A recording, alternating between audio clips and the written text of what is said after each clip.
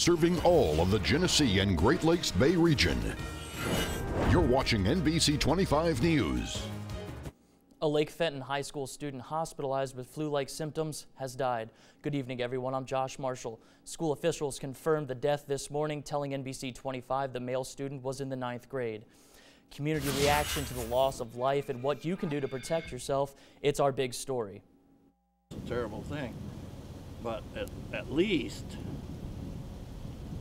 it's not going to affect the kids going to school. The 9th grader's death is a bittersweet situation for Gerald Brady. He got the flu while he was off on his Christmas vacation, so they won't have to go through what you have to go to with all the rest of the students. Dr. Jessica Kirby says the student's death is unusual for influenza. It's a viral illness that's typically self-limited, except for a few populations, and that's going to be the real young children, those with chronic problems like asthma, COPD, those with chronic illnesses, and those that are very old. There are ways to limit your risk of influenza, including vaccination. Typically, the best way to prevent it is to A, stay away from people who have the illness, B, avoid being in contact with people who are sneezing, coughing.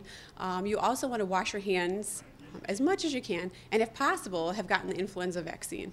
The Lake Fenton High student is the second in 2 recent deaths in Fenton, both experiencing flu-like symptoms. My suspicion is that these people are being diagnosed late.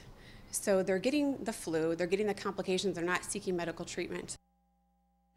According to WebMD, 5 to 20% of the U.S. population gets the flu each year. 200,000 Americans are hospitalized because of the complications, and a number of people who die from the flu-related causes varies greatly. It's a range of 3,000 to 49,000 people. We'll continue to update you on this story on mynbcnews.com.